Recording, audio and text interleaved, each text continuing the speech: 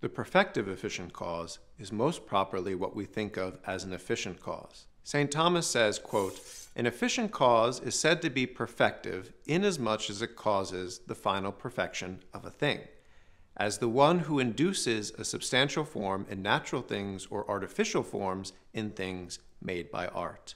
End quote. The dispositive cause, quote, "prepares the matter for the form, as one who hews timbers and stones is said to build a house. This cause is not properly said to be the efficient cause if he induces the ultimate disposition on which the form necessarily follows."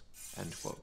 An auxiliary cause contributes to the principal effect. St. Thomas says that, quote, "It differs from the principal efficient cause in that the principal efficient cause acts for its own end, whereas an auxiliary cause acts for an end which is not its own."